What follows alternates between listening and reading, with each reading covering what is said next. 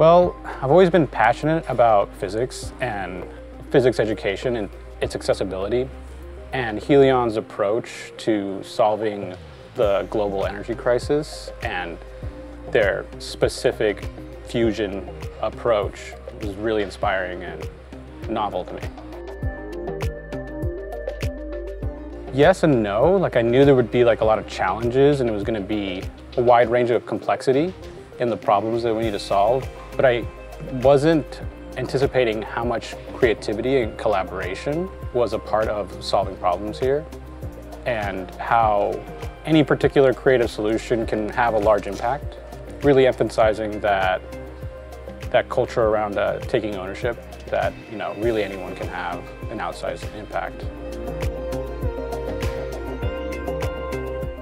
It's mostly troubleshooting, testing, and problem solving. There's a whole wide range of things that need to be solved on any given day, whether that's inventory management or a test configuration is no longer working how it should.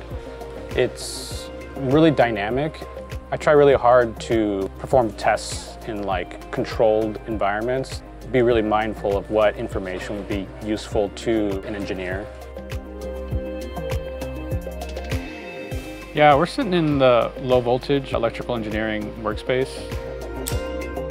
So we've got a few workbenches around here for different projects that we're simultaneously working on to support Polaris. And here we're testing a few different types of circuit boards.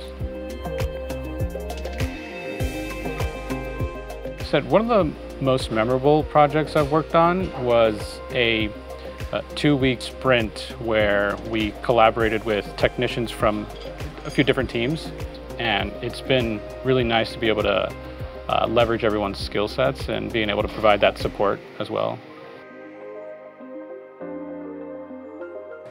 Really, it's the reminder that we're standing on the shoulders of giants. We are only able to accomplish what we have today because of the clever people that established the foundations of modern physics and classical physics.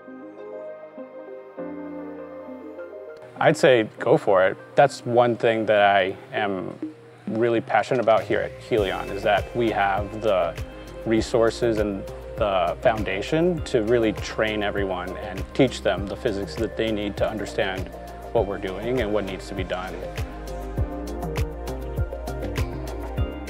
I guess what we're doing here at Helion kind of proves that there really isn't any limit on any individual person.